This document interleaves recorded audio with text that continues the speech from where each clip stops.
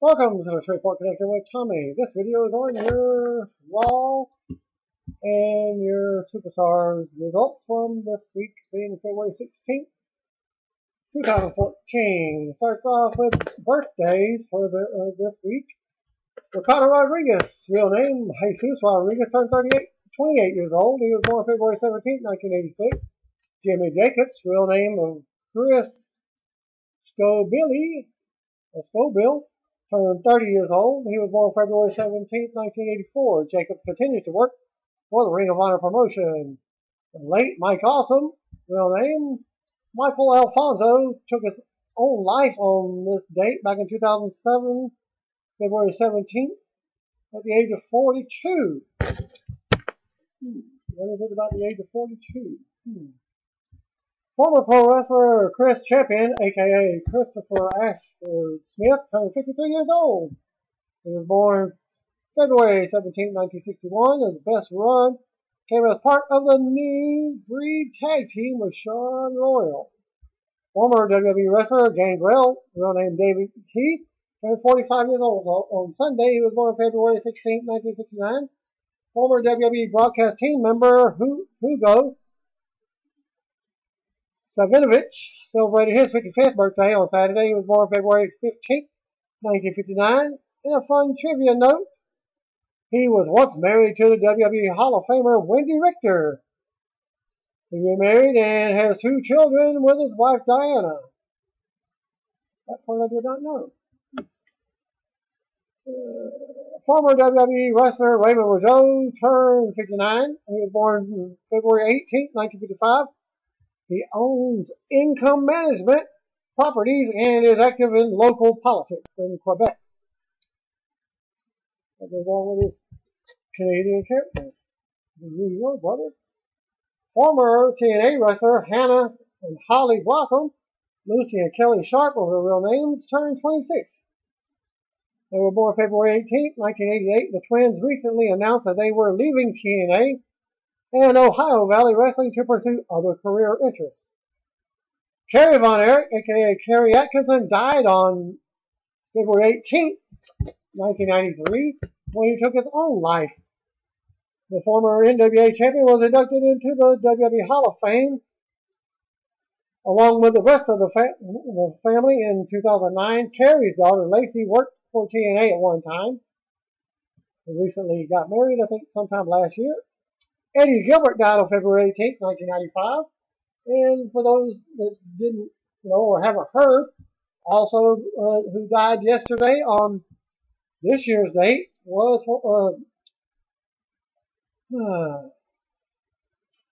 got his name, Viscera, Big Daddy V, also known as Mabel, King Mabel, from Men on a Mission as well.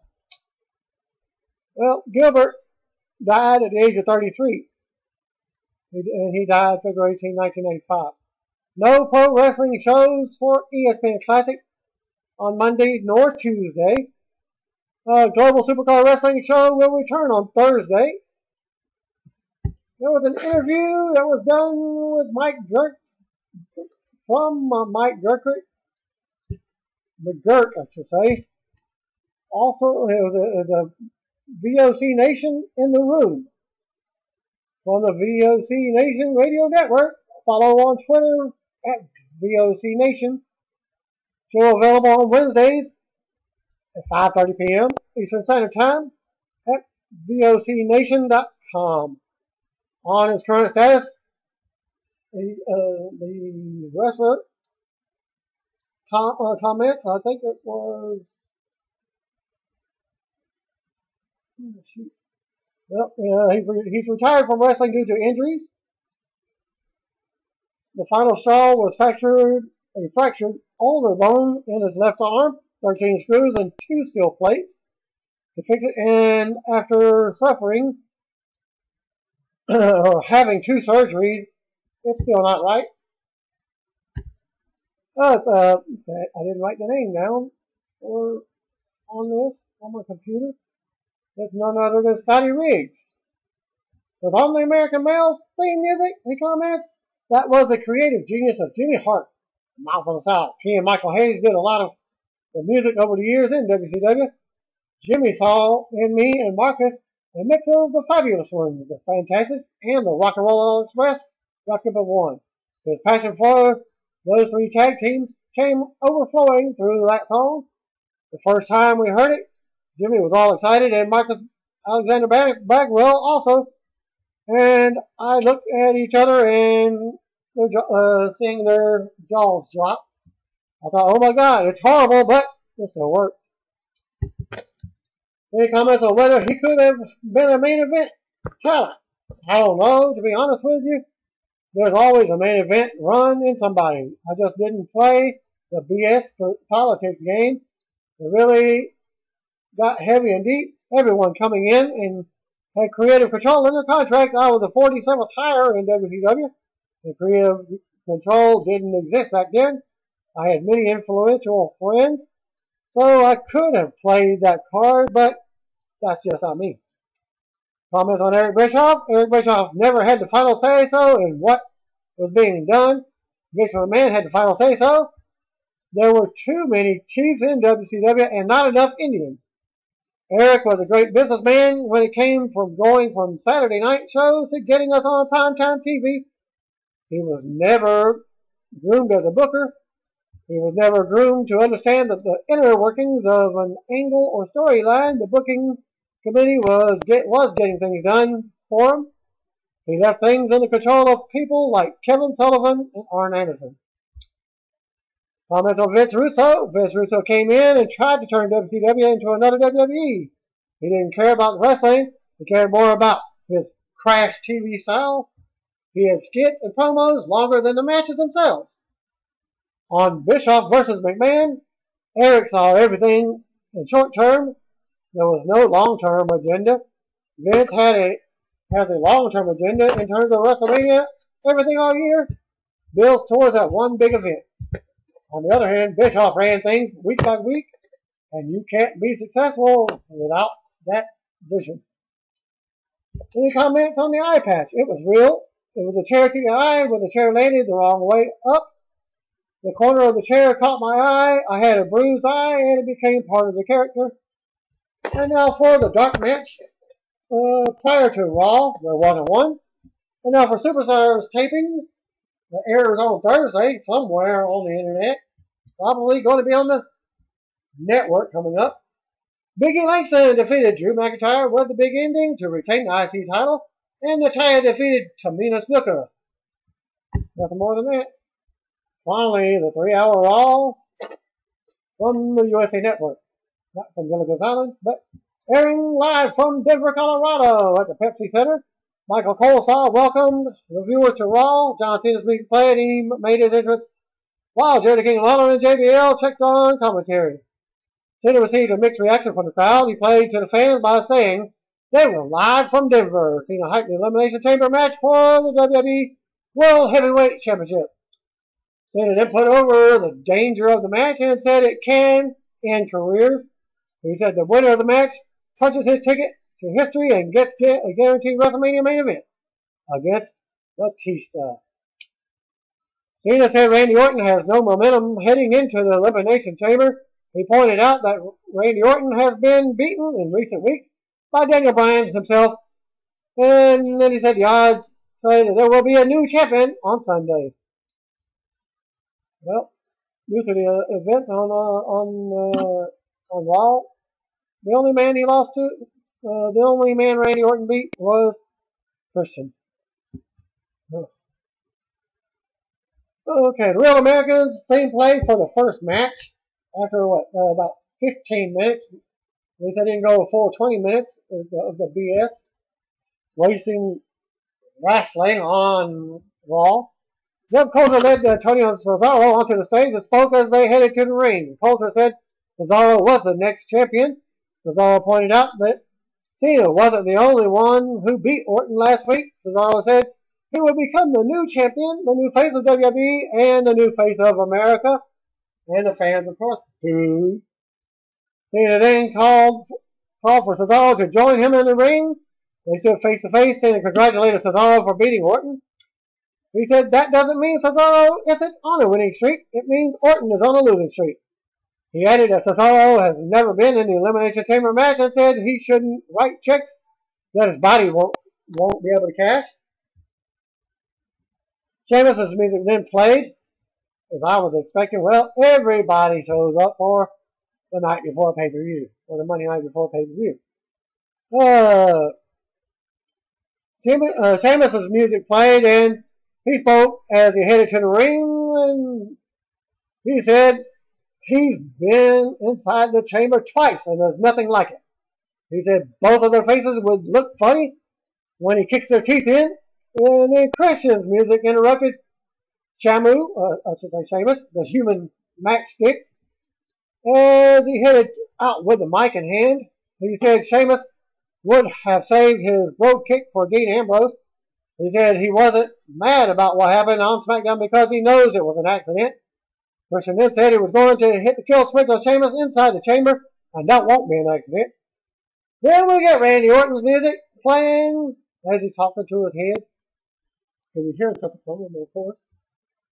And he walked out with both title belts draped over his shoulders. He thanked the Authority for giving him the opportunity to beat all of them in the chamber, and said Sheamus' brogue kick wouldn't get anywhere near him during their match. Then we finally get Daniel Bryan. Music played, and he came out wearing his new t-shirt, much better than the goat face, etc. There were pockets of fans doing the Borgasm chants of yes, while other fans remained seated. Bryan then said that the people were doing the talking for him, and he didn't need to say anything. He said that the chamber all leads to WrestleMania 30, and he's worked too hard to let it slip through his fingers. Bryan said there will be an entire arena chanting yes on Sunday. Then we get Kane's music interrupted, and he walked out wearing a suit with a mic in hand. And you get the sound, you sold out from the crowd. Kane said that the Authority gave him a chance to rectify his mistakes that he has been making, and the crowd chanted "You sold out" again. Kane stood on the ring steps and said he was left in charge for the night. Kane stood on the ring apron and said Orton would face Sheamus, so it was only right that the others competed as well. Kane booked John Cena versus Cesaro, Christian versus Daniel Bryan, and then he said Daniel Bryan he would stay at ringside during that match. So we got Christian versus Bryan match. First is the announcers hyped Mark Henry versus Roman Reigns, and the Wyatts versus Los Matadors and Sin Cara. Bryan stood in the ring and motioned for Kane to come fight him. Kane teased entering the ring, but Christian attacked him from behind. Christian threw Bryan into the barricade at ringside. Cole pointed out the match hasn't even been started, or the bell in the ring yet. So Christian is putting boots of Bryan outside the ring.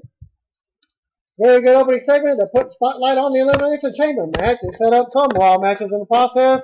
WWE did a good job of establishing several matches that will appear on the show. Wish they would take that approach every week. Then we get the Reigns versus Mark Henry match. Advertising feels a random and deserve more hyping, but we'll see how they handle it. Then the Christian attack on Bryan was a nice and unexpected touch. Daniel Bryan versus Christian. Fullstar pointed out that the referee Charles Robinson checked with Bryan before the match to make sure he was ready to go. He also said that Bryan was essentially fighting with one arm due to Christian's attack. That was the story of the first 5 minutes of the match as Christian controlled the offense and shut down Bryan's offense. Bryan hit a suicide dive heading into the commercial break and came up selling the shoulder as Kane watched on. The suicide dive was great. As Bryan bounced off, Christian unintentionally slammed the shoulder he was selling into the barricade. A really nice touch and very well executed. Bryan came back with a flip off the ropes and a running clothesline. He followed up with kicks and then received the Borgasm yes chance.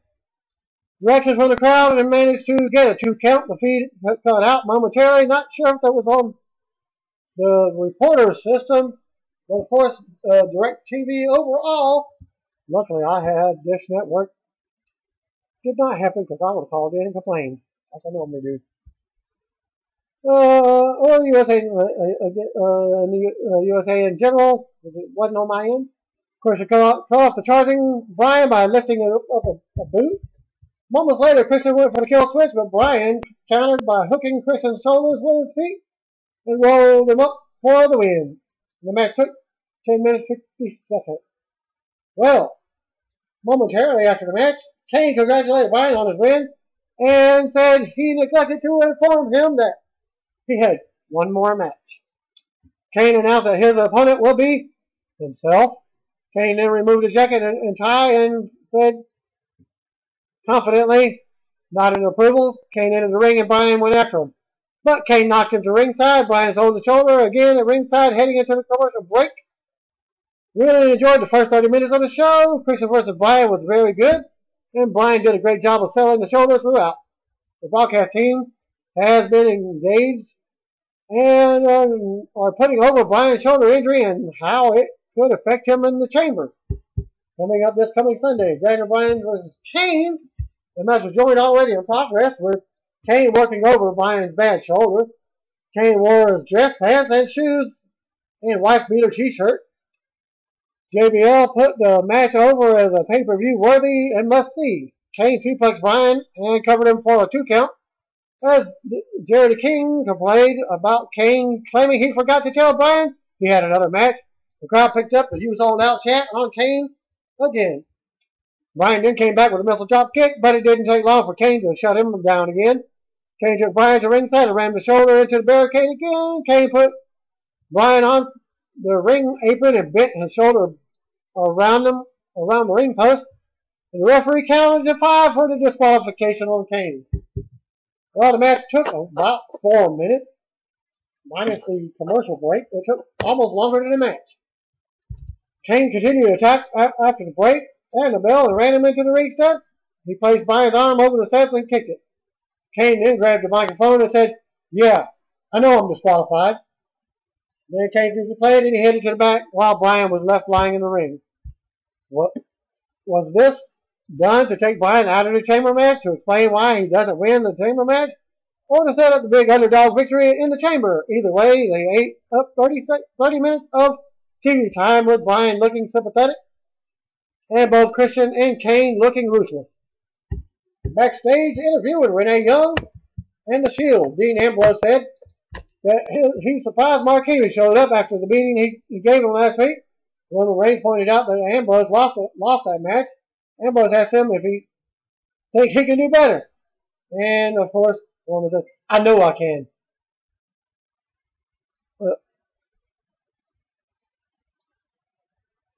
Seth Rollins told Young that the Shield is always on the same page. He said that they were born and bred for war. Ambrose said that the Wyatt family mind games won't work on them. Reigns said they don't experience fear and they don't back down. The broadcast team then hyped Shield versus the Wyatt family for Elimination Chamber.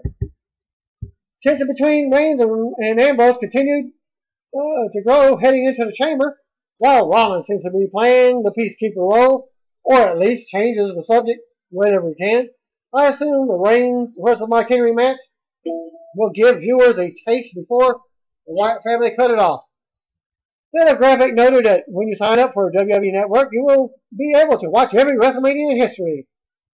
As Coleslaw hyped the launch of WWE Network for 9 a.m. on Monday, Emma made her entrance with Santino Marella, and a brief video package of her in NXT was shown. I think this was a mistake at 9 a.m. I think on I think it was on Main Event tonight. They made a mistake and said after Raw goes off the air on this coming Monday after the Elimination Chamber. But whatever date that the 24th is, well, there you go. Okay, back to the match. What was a match, if you call it a match. Emma made her entrance with Santino Marella, and a brief video package of her in NXT was shown. Santino Marella with Emma versus Fandango with Summer Rae.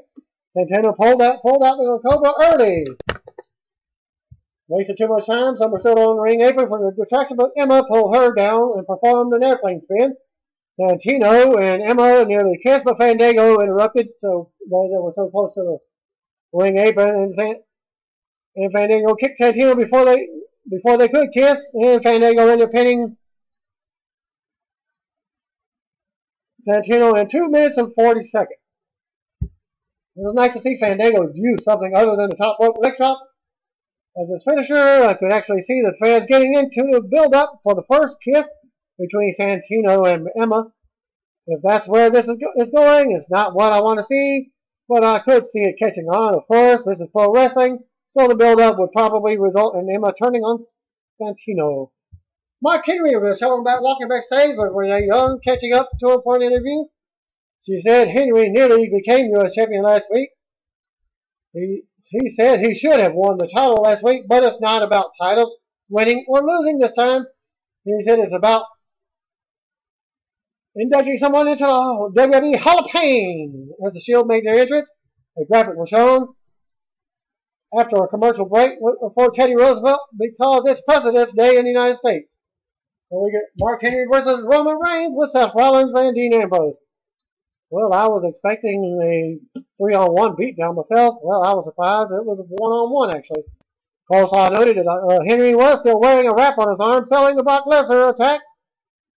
First big move of the match was Ambrose performing a Samoan drop on Henry for a 2 count. Henry came right back with a JYD headbutt and then a corner splash. Reigns knocked Henry down and then tagged him with a Superman punch. And Reigns went over to his corner and speared Henry for the win. The match only took 2 minutes 50 seconds and a squash match. After the match, Rollins rushed in to congratulate Reigns while Ambrose was more deliberate and looked jealous. Ambrose put the boots to Henry. "What are you doing?" said Roman. Outside the ring, Reigns and Rollins both smiled and shook their heads. The Wyatt family sounder played and Bray Wyatt was singing, "I've got the joy, joy, joy, joy down in my heart." Where? As the crowd was saying. "Down in my heart to stay," he said. As he was on the big screen, while Luke Harper and Eric Rowan stood by. Wyatt said he felt childlike excitement building up in him as their day of reckoning drew closer. He said their shattered bones will pave the streets of his kingdom. Harper said and asked if they are willing to die for this. As Wyatt said, if they're not, they've already lost. Reigns took the mic and said, "How about you come out here and talk that noise?" Wyatt said it's funny he said that because he was thinking the very same thing. Well, Wyatt's family music played and out they come to cheers and delight as the lights go out. Broadcast team spoke of having goosebumps and how incredible the match was going to be as the Wyatt family made their ring entrance. Wyatt climbed on the ring apron and his minions joined him. Wyatt entered the ring momentarily with his men remaining on the outside. Reigns stepped forward, and then Rowan and Harper entered the ring. Then Ambrose and Rollins stepped up as well. The Wyatt family left the ring, and then the fans booed. Chickening out of the match, Wyatt said it belongs to him. The broadcast team hyped Cena versus Cesaro and Orton versus Sheamus. Later in the show, they go to commercial. Surprised to see Henry lose so clean and so easily. It's a squash match. Granted, I expected Reigns to come out on top of an eventual match, but I didn't think it would be this easy on Raw like this. Nevertheless, the Shield and the Wyatt family felt like the hottest thing on the Elimination Chamber card, including the actual Elimination Chamber match. Then Cole announced Goldust and Cody Rhodes versus Curtis Axel and Ryback as the Elimination Chamber kickoff match. Well, Cody Rhodes and Goldust were backstage playing with a WWE SmackDown toy.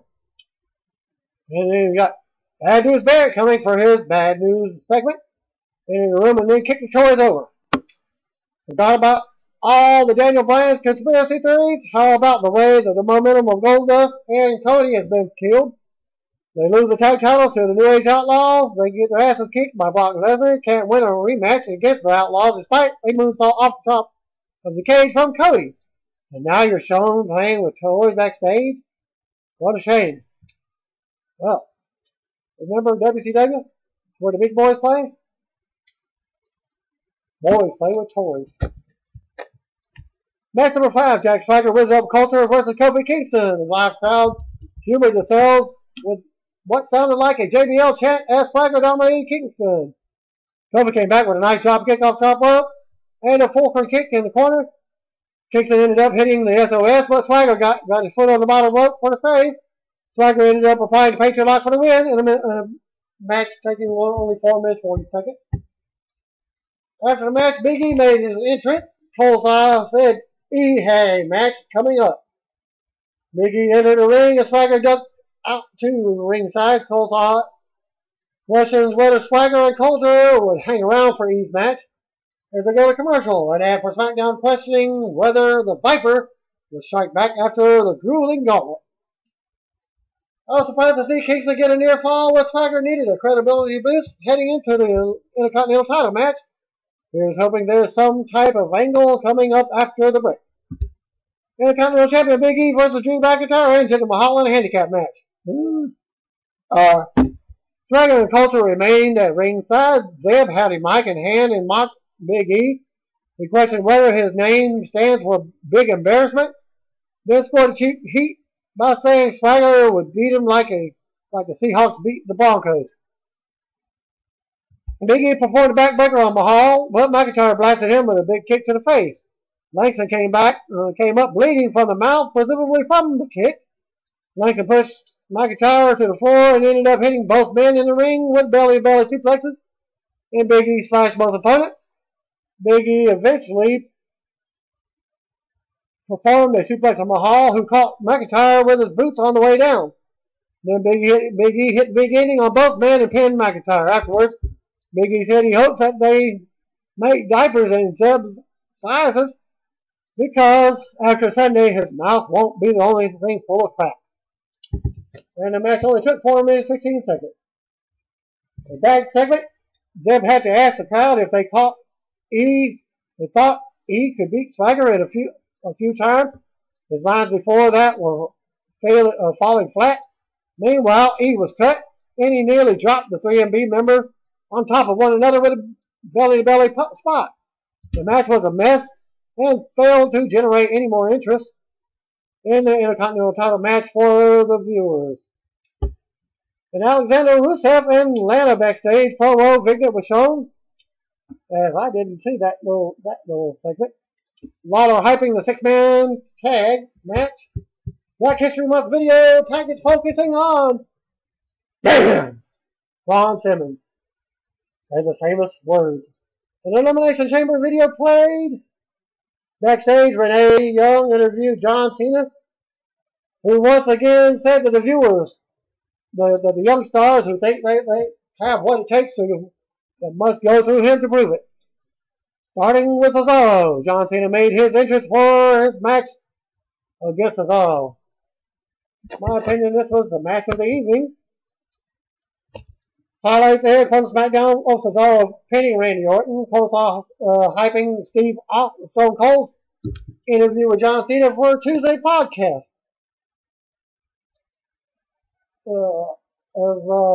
Stone Cold interviewing Cena will be definitely a must-listen interview. The timing of the match couldn't even be worse after the Swagger versus Kingston segment. The Real Americans thing is tiring, and I didn't need to see Coulter or Swagger again tonight, let alone this soon. Match number 7, John Cena versus Cesaro with Zeb Coulter and Jack Swagger. Cena got off to a fast start, leading to Cesaro's huddling with his men at ringside. Later, Cesaro performed the Tilt the World backbreaker for a 2 count. Cesaro controlled the offense and got multiple 2 counts, though none were particularly dramatic. Cena came back with a cool neck breaker for a 2 count. Cesaro regained control heading into a commercial break. Cesaro was back on the offense after the break and put Cena into the sleeper hold. And then Cena performed the 2 shoulder blocks, but Cesaro set him up for the swing.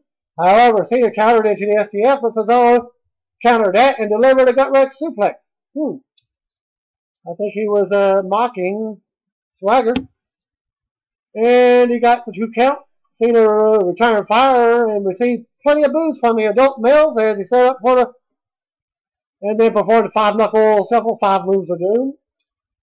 Cesaro caught Cena with a big uppercut at 14 minutes 15 seconds. Some of the fans were chanting, "This is awesome." As Coleslaw reset the show at the top of the hour. Cesaro went for the swing again, but Cena sat up and a really cool move and delivered a DDT. Later, Cesaro stood on the ropes and pulled Cena off the ring apron into the second rope. Superplex for a 2 count. Another cool spot that the announcers put over huge. Cena came back with the SGF. Momentarily, Cesaro reached the ropes for the save.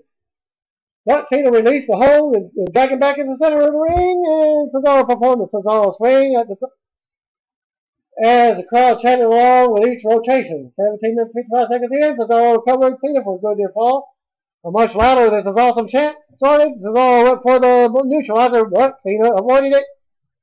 Countered into the attitude adjustment, but Cesaro dodged and countered it and hit him with a big boot. Cena came right back with a big clothesline and then powered Cesaro up for the attitude adjustment and scored the pin. And all the whole finish was like, it took about a minute, but they just went back and forth with it, with the finish. And the whole match took 19 minutes, even. Damn good match with some of great and unexpected counter moves. Counter for counter, for counter for counter. That's what makes a good match. They worked really hard and the crowd was really appreciative. Coleslaw held the story that Cena is not ready to pass the torch. Then said that there's no way to predict who will win the Elimination Chamber match. The announcers have been more engaged tonight than ever and are helping to sell the pay-per-view match that needed all the help it could get coming into the show. Then we get another President's thing, a Lincoln graphic, and a quote was shown. Backstage, Randy Orton tells Triple H that he appreciates everything he and Stephanie has done. Hunter said, that's great. He was beginning to think that the pressure was getting to him, but now he sees Orton is making an effort now. Orton said his head wasn't on right, but he's going to make up for it at the Chamber. Orton spoke about he and Hunter getting back to Evolution. Then started taking jabs about Batista being a bad face of WWE. Well, Orton didn't know that Batista had walked up and stood right behind Orton. When Orton turned around, Batista told him that he's not the face of WWE. He's the ass. Orton walked off as Alberto Del Rio showed up wearing a neck brace. Countering Batista's action, he said he's not the animal. He's a man. He will make Batista pay on Sunday. Del Rio then said he's going to rip Batista's arms off before his WrestleMania match, and Batista shoved Del Rio into some equipment in the segment. Renee Young and Darren Young, the Young family, Renee Young and Darren Young. Renee announced Darren Young versus Titus O'Neil for the pay-per-view footage. The show of the latest angle from SmackDown. On the interview set, Titus showed up and said, "Did you spell champion? How do you spell champion?" She didn't answer, and he said, T-I-T-U-S, spelling his own name. He said Young was dead weight, and he's going to get mowed over. He got fired up, and they said Young would have to sit back and watch the rise of Titus O'Neil. Once Matadors and El Torito make their entrance as they go to commercial. Batista beat up Del Rio again, and now Alberto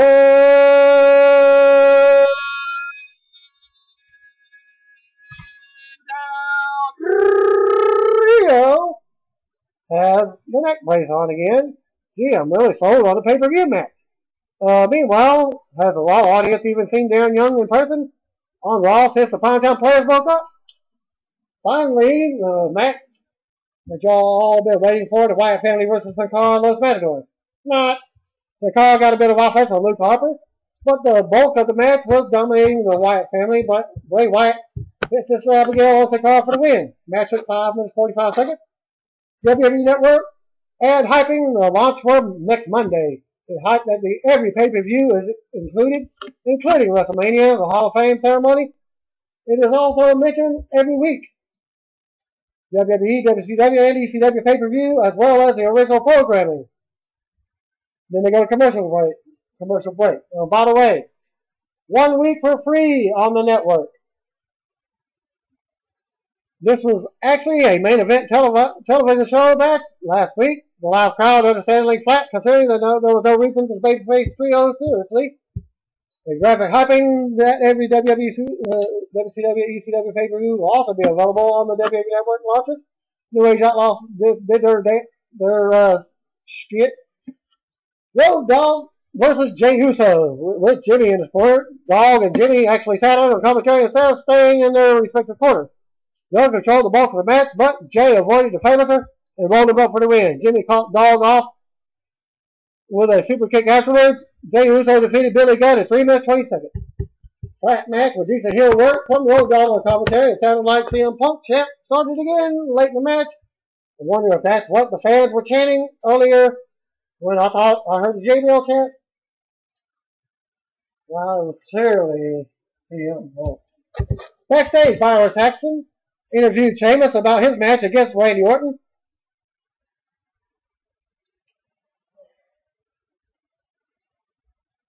Sheamus did the reward is worth the sacrifice in Elimination Chamber. He said he can taste the main event of WrestleMania 30 years ago. Another commercial break.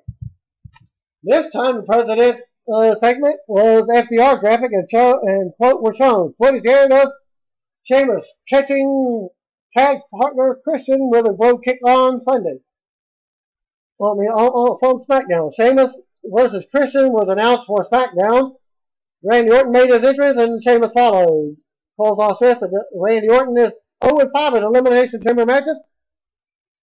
World Heavyweight Champion Randy Orton versus Sheamus in a non-title match. Adult male-led Punk chant in the crowd started real quickly and faded as quickly as it started, as the match even started as well. Orton sold and dodged Sheamus early on. They ran Sheamus' shoulder into the ring post heading into a commercial break. After the break, Orton put Sheamus through the announcer's table with a backdrop. It was pretty routine, but that didn't stop the holy shit chant from the starting of the crowd. Back inside the ring, Orton hits a power slam for a 2 count. Orton followed up with a draping DDT attempt, but Sheamus dodged it and slammed 10 forearm shots into Orton's chest. 14 minutes into the match, Orton performed the draping DDT and set up for his finisher, but Sheamus hit him with a pair of Irish Curse backbreakers. Sheamus then set up for the road kick, but the Shield hit the ring and attacked Sheamus. For the disqualification, Cole saw a question. Why? Why now? Cena ran out to help. Then Daniel Bryan ran out with his shoulder wrapped up to help. Sheamus defeated Randy Orton by disqualification in 15 minutes 10 seconds. Lights went out after the Wyatt family music sounded. When the lights came on, the Shield and the Wyatts were facing one another, and they ended up trading punches to a big pop. The brawl continued with those trios and the Elimination Chamber entrance as the show went off the air. The show started off strong with good Elimination Chamber match, hyping, and the Daniel Bryan matches. Things really faded from there with a couple of exceptions, most notably the excellent John Cena vs. Cesaro match. But WWE did a much better job of selling the Elimination Chamber match, but it may have been too little too late. I was surprised to see them go with Orton versus Sheamus in the main event, simply because they haven't done a good enough job in reestablishing Sheamus since his return. I guess this was their attempt to do just whatever they can, and the match was pretty good. But the crowd was too quiet most of it. The big brawl at the end was well done and succeeded in terms of leaving me wanting to see more. What happened after Raw ended? Thanks to Jeffrey Peter, who attended Monday's Raw in Denver, Colorado, and sent the following report on what happened after the taping went off the air. The fight continued until Dean Ambrose and Cesaro were semi-surrounded by John Cena, Daniel Bryan, and Sheamus. Before anything could happen, Cesaro turned around and got Dean Ambrose down and did the swing on him about 30 times, and the crowd lost count after 20. Cesaro left the ringside area, and then Sheamus blow kicked Ambrose and left the ringside himself. Cena and Bryan were going to leave, but Ambrose started to move again, and the crowd booed loudly. Bryan did his running kick on Ambrose. Then Cena picked up Ambrose and gave him the attitude adjustment. Bryan threw the kick, and he ran around ringside, giving high fives to make the crowd happy, and Cena just headed backstage. Thanks for viewing. Peace out.